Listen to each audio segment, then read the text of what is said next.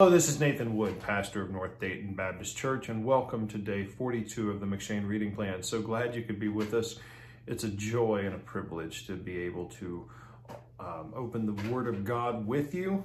And, well, we are in Genesis 44, Mark 14, Job 10, and Romans 14. Job 10, Job is falling into despair, further and further. He is not cursing God, but it's getting to the point where he's wishing that he had never existed, never been born. It's very sad. And Jesus says that of one person in his midst at the Last Supper, and that's Judas Iscariot. And that's one of the reasons why, sadly, I tend to believe that there was no redemption that Judas found. Not that he couldn't have, but I don't think that he did find reconciliation or salvation prior to dying at his own hand. Because it doesn't matter what terror you might experience in this life.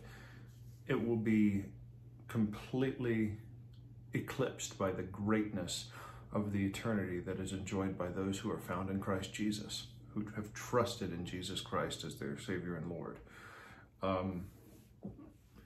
and are washed in his blood and have trusted in his resurrection. So to say that it would be better that somebody who's not born,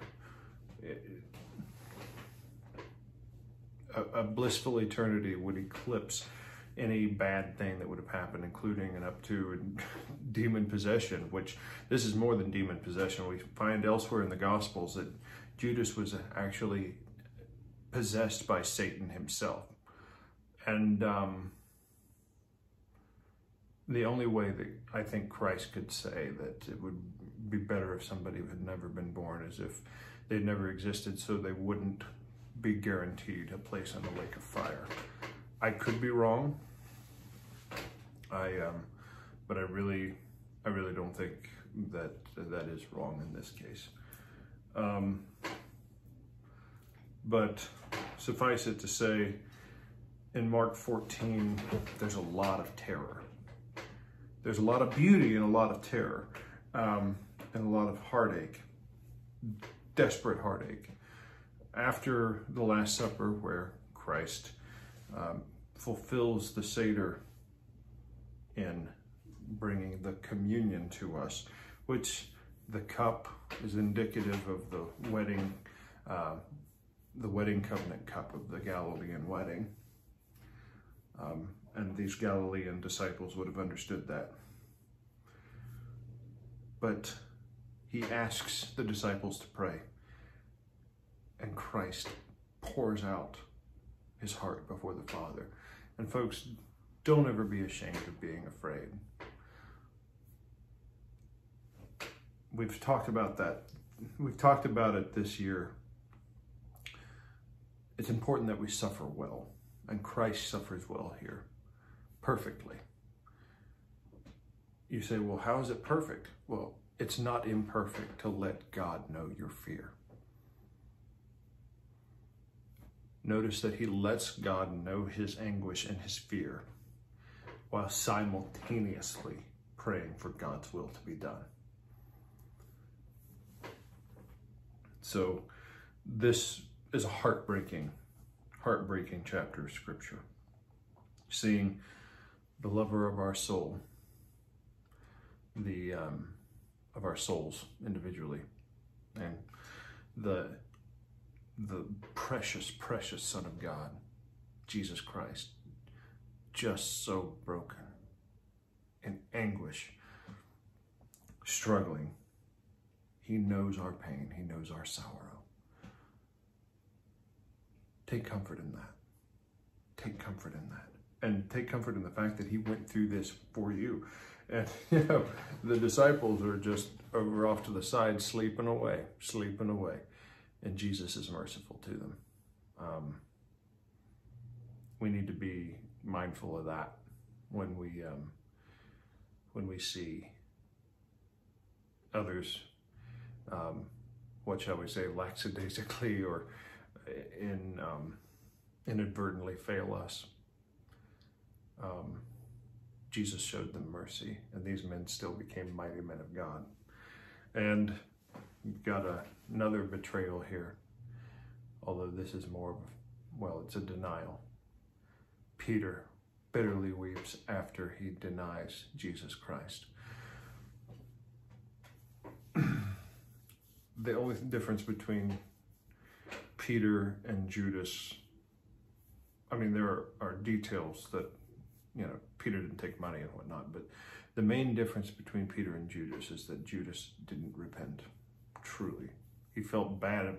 He felt sorry for what he did. He regretted what he did, but it was not a heartbrokenness that Peter experienced. He did not repent in the same way Peter did. Peter repented unto restoration. He didn't just regret for his own sake. He regretted for Christ's sake. But in the middle of this, we have a very odd thing that happens in the Gospels. Peter is the one who cuts off the servant's ear, Malchus. It doesn't say it here, but Christ puts it back on. But imagine this young lad, which very well might have been one of the disciples that's not named, because obviously it's Peter that cuts off the ear, and he's not named as the one who does that. So Mark doesn't bother. So it's probably one of the disciples who's clothed with nothing but a linen cloak. And why is this here? Probably, well, I'd say it's there because Mark is telling us how terrifying the evening is. They grab a hold of him, and he is so terrified of what's going on in the garden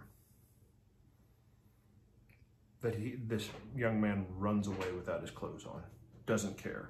He'd rather be found naked running through the city than to be caught by these people.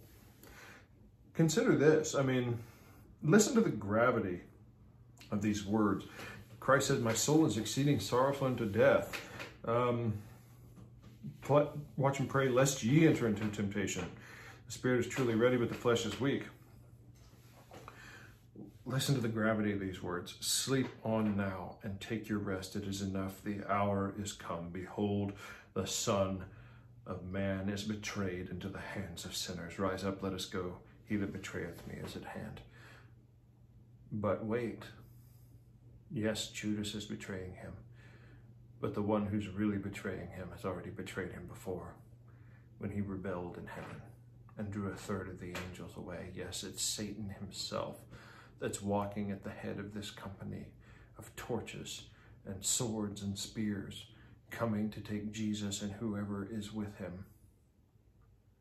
In other Gospels, it tells us that Christ speaks, "I am," and it lays them down. He lets Satan and everybody know that he has complete control of the situation. But it's still a terrifying situation, still a terrifying scene. You imagine what this young man that ran away naked felt. You see torches and flame and shining spears and swords coming to take away your precious Lord, and you're groggy and sleepy, and you get up and you see a man with Satan in his eyes leading this company of soldiers. Of course you would be terrified out of your wits.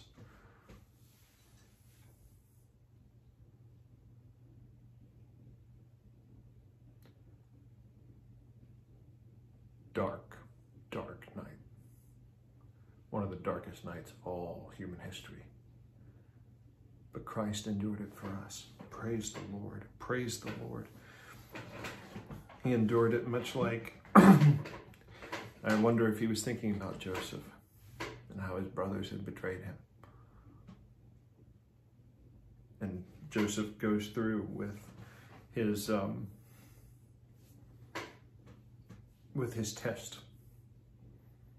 And he puts the cup and frames Benjamin on purpose. And Judah, at the end of this, lays himself down fully at the mercy of Joseph, saying, "No, Lord, take me instead. Judah, the patriarch of the tribe of Judah, messed up Judah, who ended up siring a child with the widow of his son.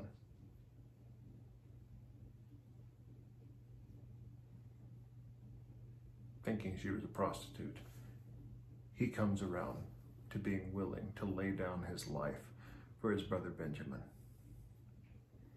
That's the type of sacrificial attitude that you expect out of the kingly tribe that will be the family of Jesus Christ himself. Beautiful passage. And Romans 14. In light of all of this that's happening, Christ pouring out his soul, readying him for self-sacrifice, Judah being self-sacrificial, Joseph having been betrayed, wanting to have reconciliation and peace, Job being put through the ringer of true suffering, that Jesus is going through in similar fashion, but so much greater, having the weight of the entire world of it on his shoulders, to be our sympathetic high priest. All of this scripture is going on concerning redemption and suffering. And what does Romans 14 have for us? Paul has to address, I'm sorry, it's an important issue because we got to deal with it, but it's the stupid issue of what we eat and drink. And people getting hung up over it. And what days are holidays and what days are not. Folks, look at this at the beginning. For one believeth he may eat all things, another who is weak eateth herbs. If you impose dietary restrictions on yourself for personal convictions, even and especially if they're for spiritual reasons, good for you. That's wonderful. It's right and good to fast, and perhaps that's a personal sacrifice. But understand that that being an act of worship does not put you above anyone else in regards to the Lord. Neither is it something that you need to impose upon others or look down your nose at somebody else. And that includes kosher law. That includes kosher law. Same way with holidays. Let's face it, folks. Historically, Easter and Christmas, pagan holidays. Pagan holidays. Jesus was not born on December the 25th. Sorry to burst anybody's bubble. That is Saturnalia. It's a pagan holiday. Guess what? God created the earth with a tilt, so that's when the sun is at the very bottom. The days are the shortest. But folks, isn't God the God of all days? So if we want to celebrate Jesus on a day that pagans want to celebrate something else, isn't that a good thing? Isn't that a good thing? Yes, absolutely it is. And folks, you know, if you are convicted in your heart personally to say, no, I don't want to take part in a secular tradition here because I don't want to glorify anything that is satanic or anything like that. I really feel convicted about the pagan. That's fine. That's fine that you feel convicted. But don't think that because you feel convicted about that somebody else is under the same conviction. Paul is telling us here, that this goes for types of food, whether or not we drink alcohol, whether or not we observe certain holidays or not. Lauren and I and Lydia, we started celebrating Hanukkah this year. Not because we feel like God demands it of us, but we wanted the blessing. And maybe that's a little selfish, but we wanted to experience what Christ experienced a little bit more. Celebrating the Feast of Dedication. Does that mean that I look down on people who don't celebrate Hanukkah?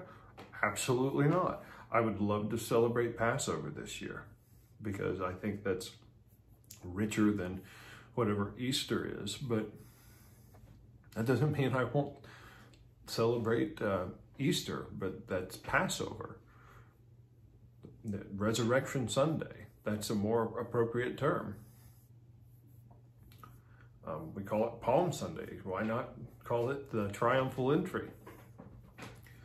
You know, it's there's blessing to be found, I think, in observing the feasts of Israel, but to impose them upon others, Paul discourages it. Because generally speaking, when you start dealing with what people celebrate and don't celebrate, and what people eat and drink and what they don't eat and drink, it leads to Phariseeism. Christ, remember, says it's not what goes in, but what comes out that defiles. So, need to be aware of that.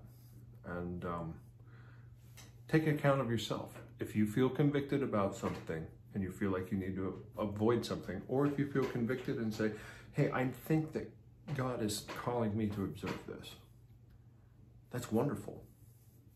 Do what you feel the Spirit leading you to do. And I don't believe that the Holy Spirit leading somebody to observe a feast and somebody not to observe a feast for different reasons. God knows our heart and our motivations. I don't think that that's a cause for division. And Paul tells us it's not. Now, and in fact, if we are mature Christians, we're not going to cast stones on people for arbitrary and light and transient reasons. Folks, I truly believe that one of the problems that the church has in modern day, where we are now, and the reason we are losing some of the moral battles that we are losing in the world, is because we have fought the wrong battles in the past. I really believe that.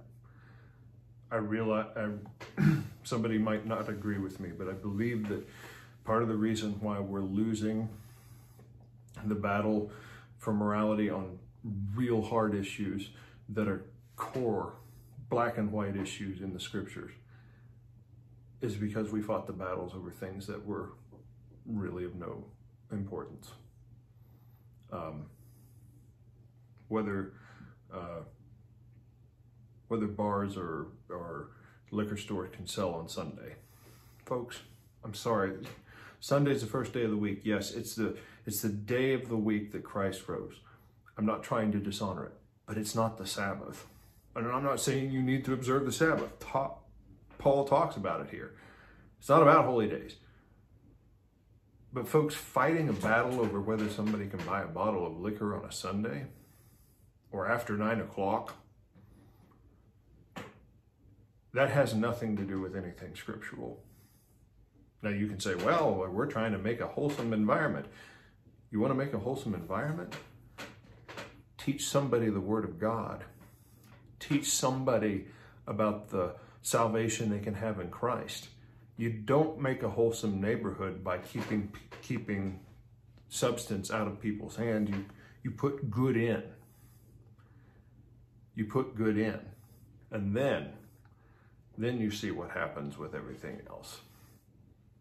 Now, we're not in a perfect world, but I think the gospel is more important and more potent and infinitely more powerful than any morality law that's imposed, especially when the scripture doesn't have anything explicitly to say about such matters. It discourages drunkenness, certainly. It also discourages gluttony. Sadly, I saw a picture that somebody had doctored this year, or I guess it was last year, of the Beatles, making them look morbidly obese. And you know what the caption said? And, I'm guilty of eating too much myself. The caption said, "This is what the Beatles would look like if they sang for the Lord." You say, well, that's just blasphemy. That's blasphemy. You're making fun of Jesus. No, folks, the reason it's funny is because it's all too true. We've gone to bat over whether or not Christians drink beer, and, well, we're to a point where, we're known as the fat people who hate people. We've fought the wrong battles. Paul tells us so. Verse 21, "It is good neither to eat flesh nor to drink wine nor anything whereby a brother stumbleth or is offended or is made weak." So yes, exercising your liberty to the point where you offend somebody else, who is a weaker brother in their presence, don't do it. Don't do it. But look, hast thou faith? Have it to thyself before God.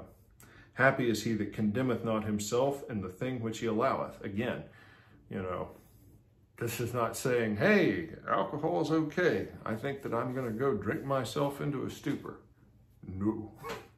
Hey, eating non-kosher is okay. I'm going to go eat myself into oblivion. No. Hey, Christmas is okay. I'm just going to go all out commercialism. No, that's not what I'm saying. Hey, the Jewish feasts are good. I'm going to put myself under the law and condemn everybody who doesn't. No. That's the point. That's the point. It's not about moral relativism, but what he's talking about is like, if God has not explicitly condemned or enforced something, and I'm not talking about discouragement or encouragement. Those abound.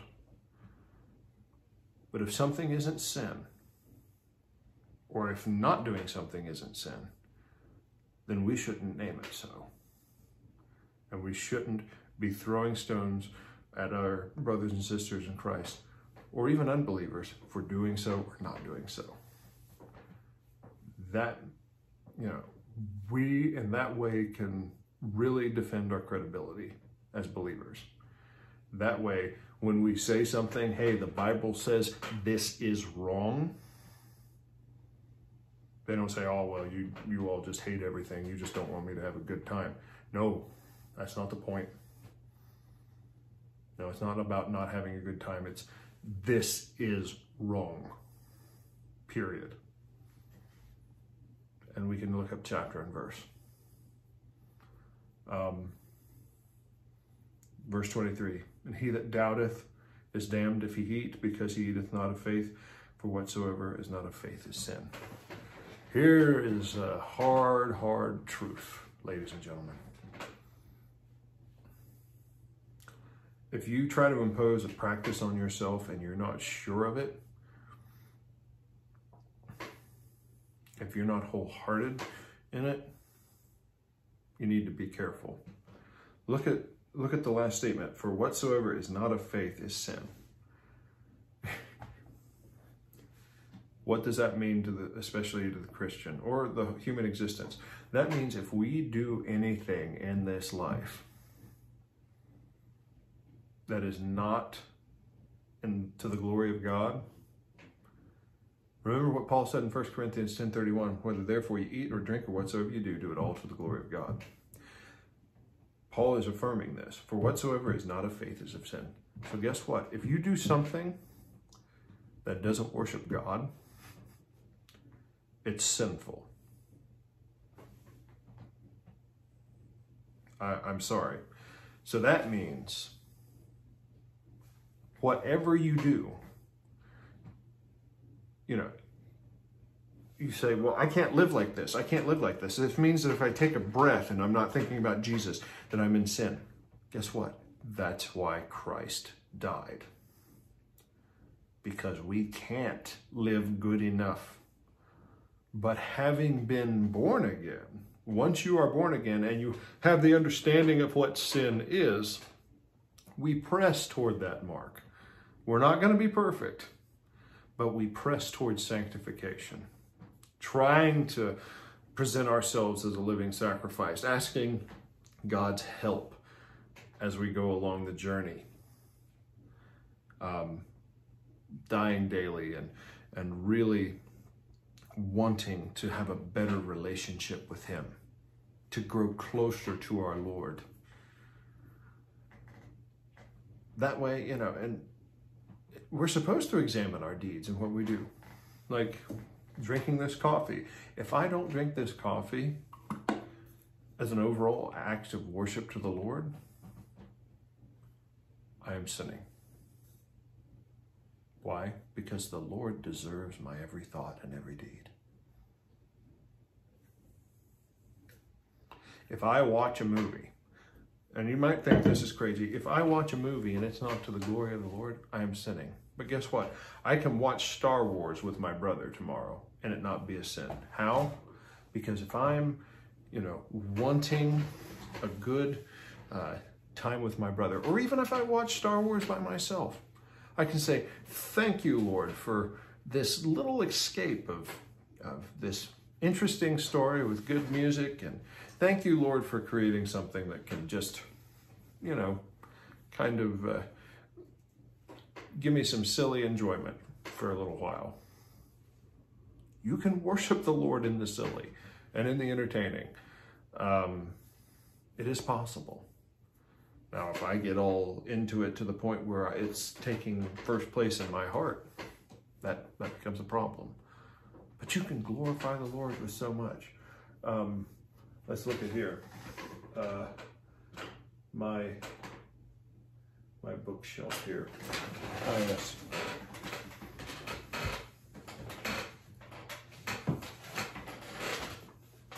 I have this magazine that came, what would this have been? This is Ariel Magazine, spring 2020, so this is about a year old. But it's talking about the Messiah in 2 Samuel 20 through 24. Well, right next to that,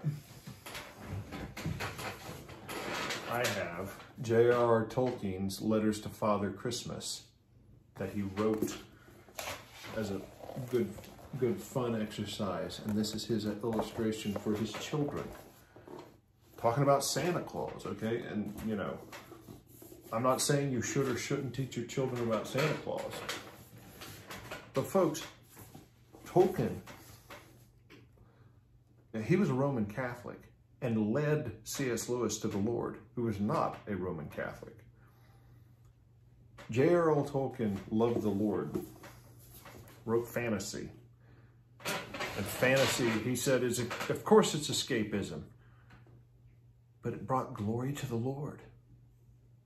It brought glory to the Lord. It still does. High fantasy does that. The writings of Tolkien and Lewis, folks, don't ever let anybody come down the pike and throw stones and play the Pharisee, saying, well, that daggone little fantasy, all that stuff, that's of the devil. Tolkien's not of the devil. It's not.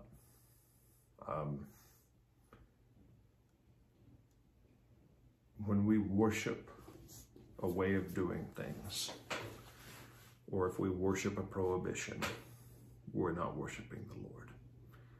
We're throwing up facsimiles of faith in order to make it look like we know the scriptures when we don't. Abstain in honor and glory to God, but don't do so to the honor and glory of yourself or to the disparagement of your brothers and sisters. Two of the giants of our day.